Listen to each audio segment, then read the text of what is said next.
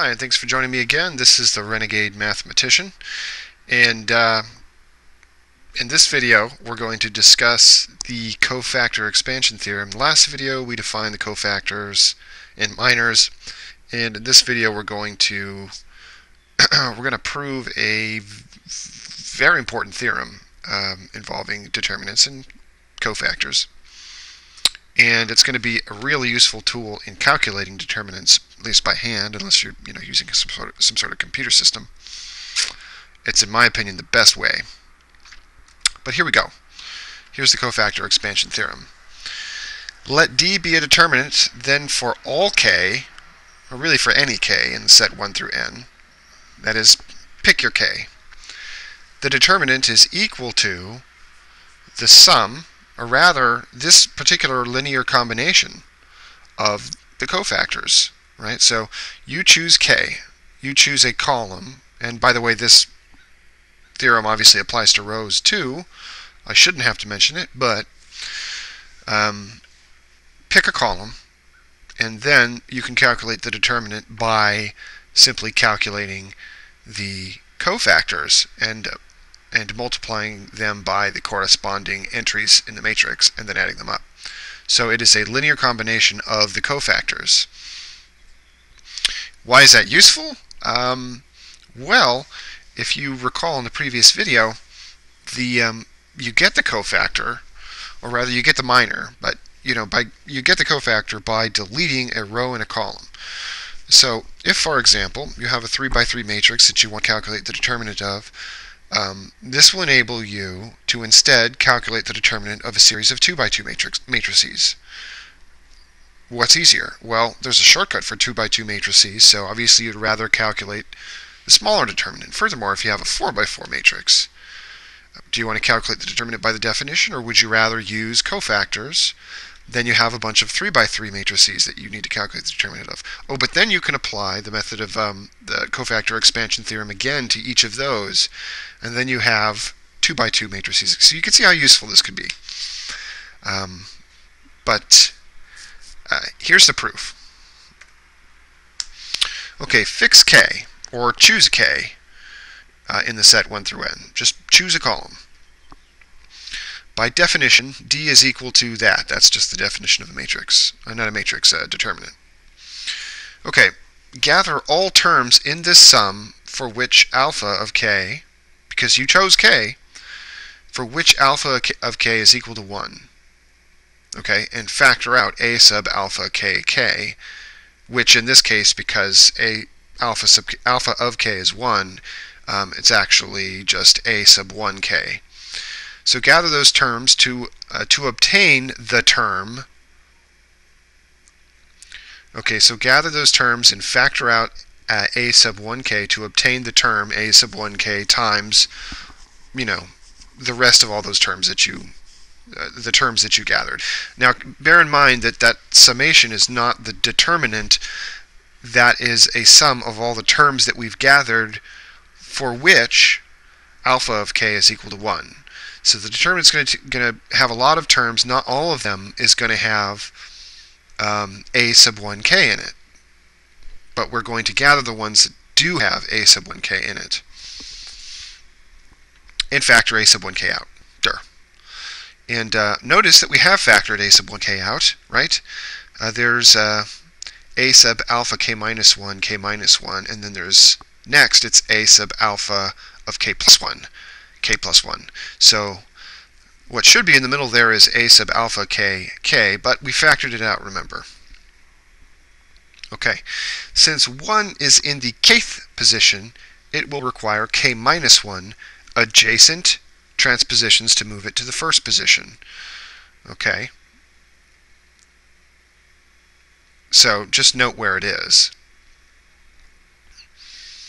Thus, moving 1 to the first position yields a sub 1k, and then you have negative 1 to the k minus 1 power,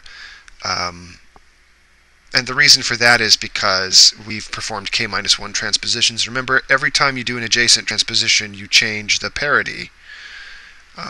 So that's why. And also, note that we've actually moved 1. So 1 did appear there in the k position. We moved it to the first position, which changed the parity k minus 1 times. That's why we have the negative 1 to the k minus 1 power out there. Okay, we've done that. Okay, and all right, moving on.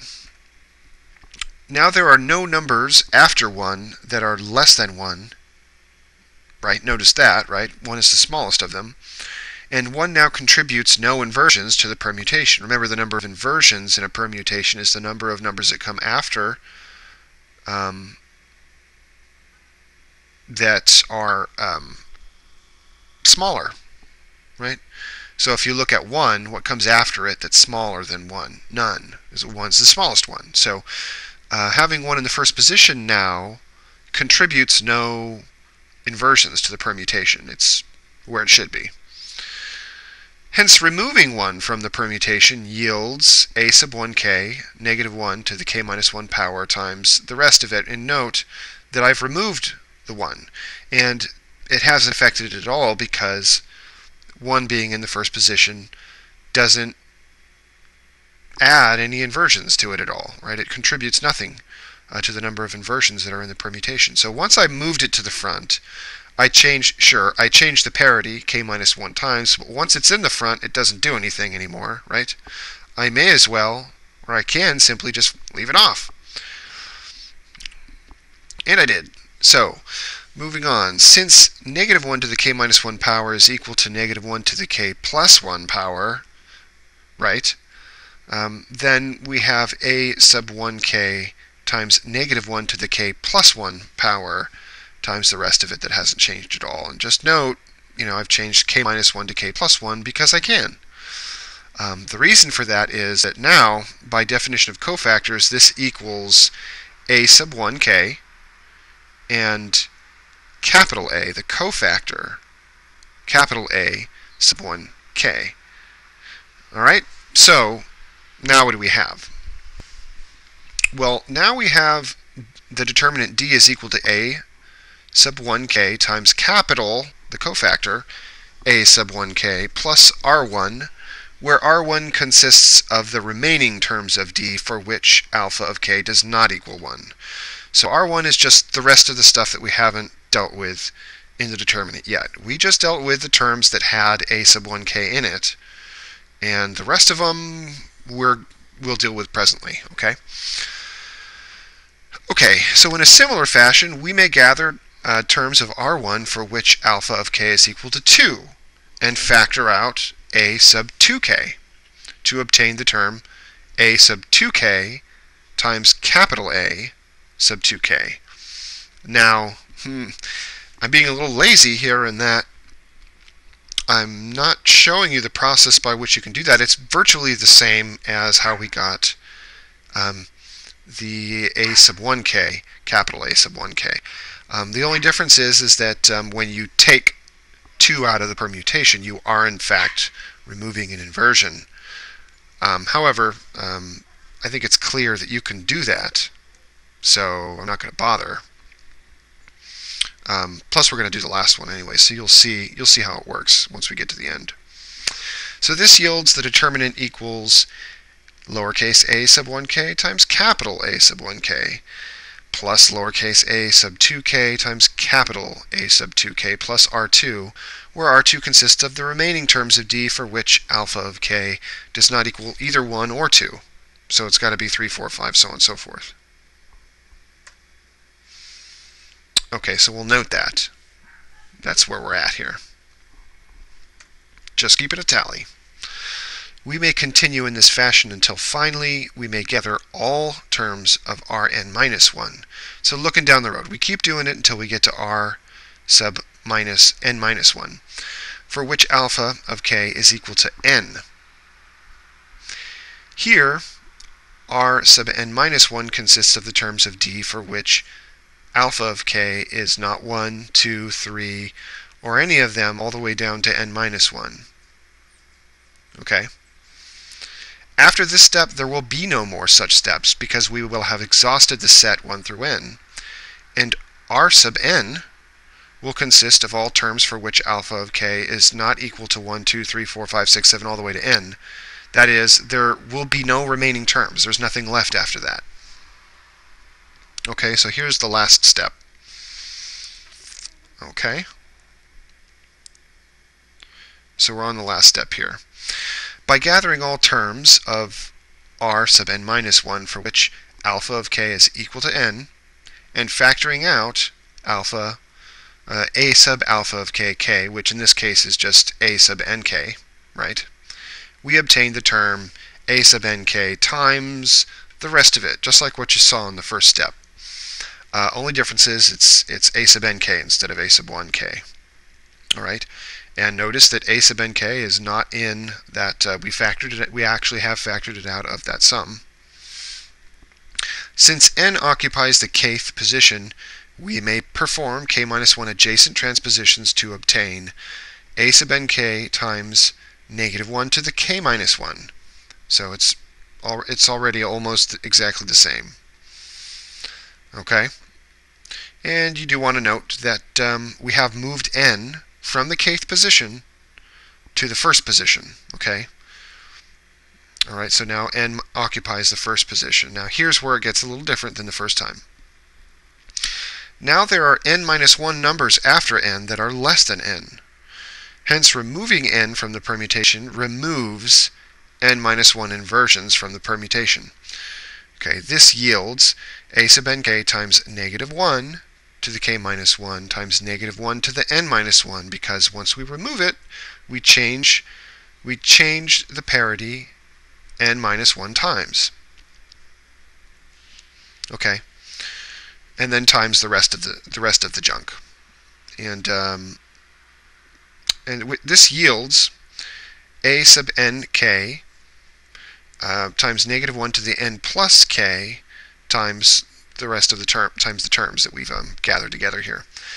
Now you may have caught that, wait a sec. You see where I got this from here. How did I get negative 1 to the n plus k? Well, I got it from, combining the negative 1 to the k minus 1 and the negative 1 to the n minus 1.